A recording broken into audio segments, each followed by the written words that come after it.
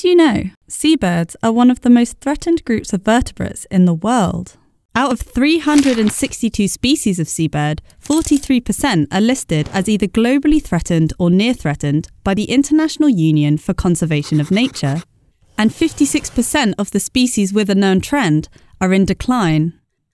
There are several threats to seabirds, but the main causes of seabird population declines are invasive alien species, bycatch in fisheries, and climate change. To make the situation worse, many species are impacted by multiple threats at once. Invasive alien species, such as rats and cats at breeding colonies, represent a huge threat that affects almost 2/3 of all seabird species. The impacts are particularly severe on islands, which often hold seabird species found nowhere else. These have evolved in the absence of mammalian ground predators, and therefore have limited natural defences.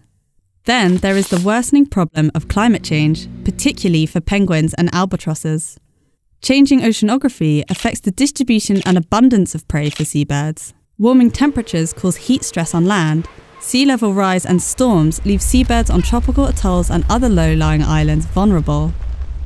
Bycatch in fisheries is a major cause of global population declines in albatrosses and large petrels.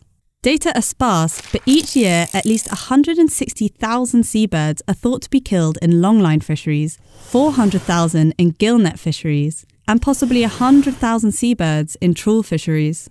Fortunately, many groups are working together to address this conservation crisis and help mitigate the threats to these amazing seabirds. This is part of an animation series produced in a collaboration by British Antarctic Survey and Birdlife International, funded by the Darwin Plus scheme and animated by Hannah Whitman.